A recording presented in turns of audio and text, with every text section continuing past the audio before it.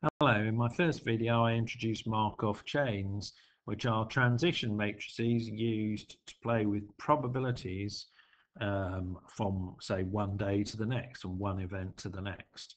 So if I had some probabilities for my starting position, in this case it's whether the weather's going to be fine or wet on day n, then if I want to find out what the probabilities are for the next day, I multiply by my transition matrix made up of probabilities.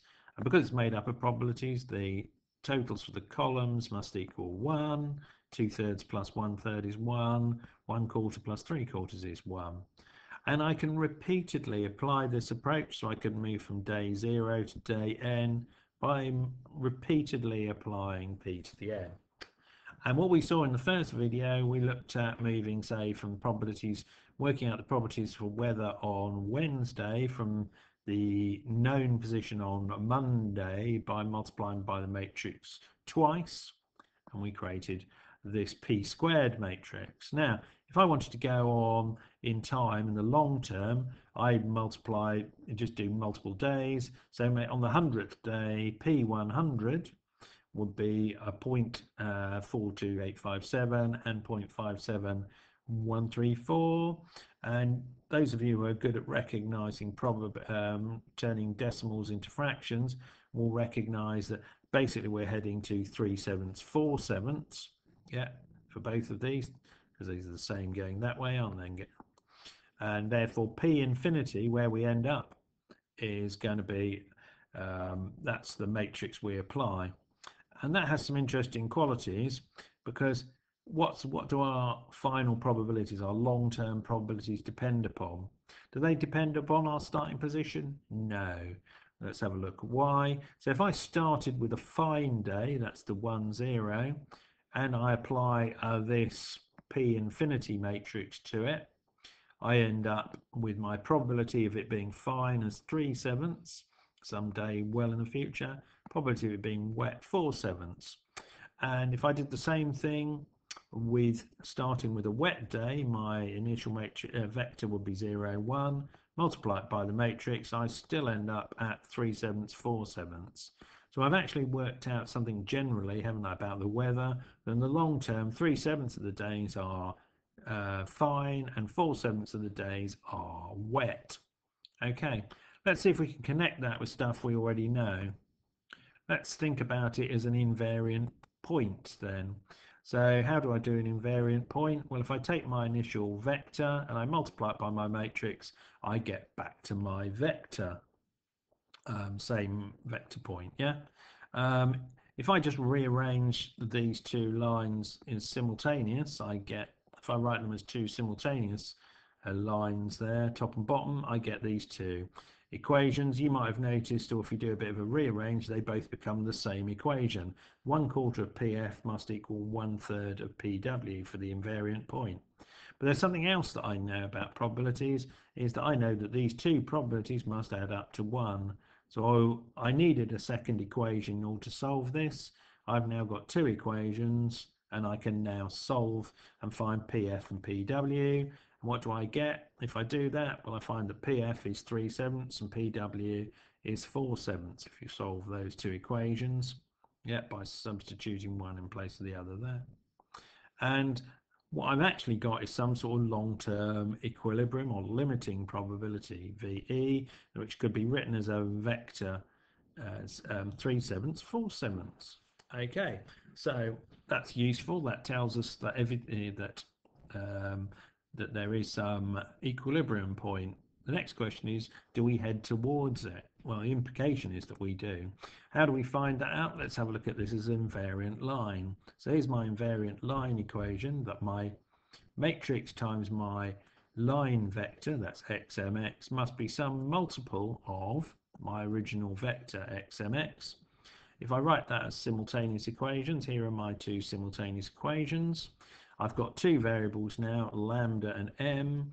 I'm going to eliminate lambda and get an equation for m by substituting the top equation into the bottom equation here in place of that. Excuse me, I want to have a white.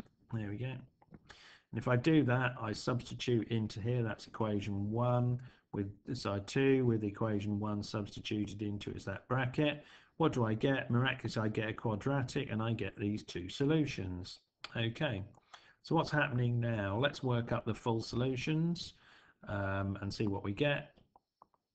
So if m equals 3/4, so I'm going to call it m1, using my formula for connecting lambda and m, I find that lambda 1 is 1. And if I use m2, which is -1, I find that lambda 2 is 7/12. And if I rate those just as vectors like we did before for invariant line vectors, I'd get a 1 4/3 and 1 and -1. Now, we know that these must be probability vectors to work, and therefore the total must be 1. So if I took my 1 4/3, that's the same as 7, that totals 7/3, doesn't it? So I'd have to multiply by 3/7. So I get my 3/7, 4/7 vector line, don't I?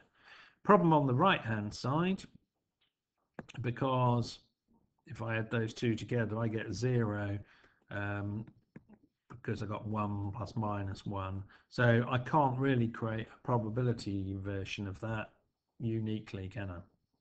Okay, now my next question is what happens to these vectors as the number of days as we tend to the future, as t tends to infinity or n tends to infinity? Well, if I took pv1 and did multiply it by p to the n, I'd know what my position was on the nth day. So pn v1, well, that's going to be the same as lambda 1 to the power n times v1. Lambda 1 was 1, 1 to the n is 1. So I would get p to the n times v1 is just going to be v1. So p infinity, so as I go off into infinite time, that one's just going to tend to v1. What's going to happen on the right hand side? Well, I've got p2, so pn times v2, which is going to be the same as lambda 2 to the n times v2, and lambda 2 was 7/12, and as I multiply that towards infinity, power that to infinity, that's going to tend to 0. So anything on this line is going to tend to the 0 vector. That's quite interesting, isn't it? So this is, again, we've got the equivalent of a dominant vector here, or line, haven't we? That's my dominant invariant line, and that's my submissive one. There we go. So let's have a think about drawing this on a graph and what's going on so we can see this. So I've got my two lines that I worked out. For my m1, gradient was 4/3, my multiplier was 1, so I could get a line y equals 4/3 x, and I've got a multiplier of 1 on that one. And for that's my dominant invariant line. My recessive one here is m2 was -1, so I get this line here. My multiplier is 7/12. There we go.